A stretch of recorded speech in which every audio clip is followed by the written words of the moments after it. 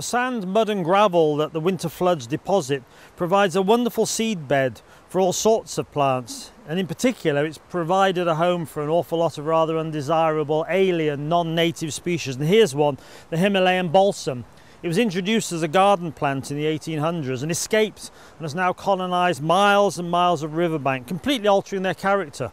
It hasn't yet exterminated a native British species, but it's certainly reduced the abundance of many of them.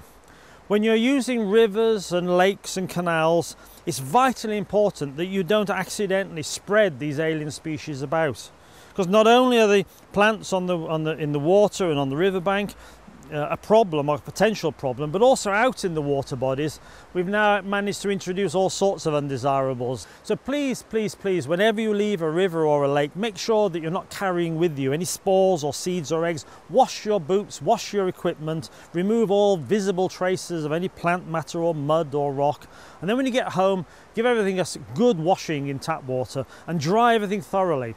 That way we won't transfer spores and seeds onto the next lake or river that you visit. This is no idle threat now. There are water bodies in England and even in parts of Wales now becoming choked with alien plants which prevent fishing, they even prevent canoeing. So it's up to all of us to look after our environment and follow this simple advice. Please, please, please remember to check, to wash and to dry your equipment when you go from one river or lake to another.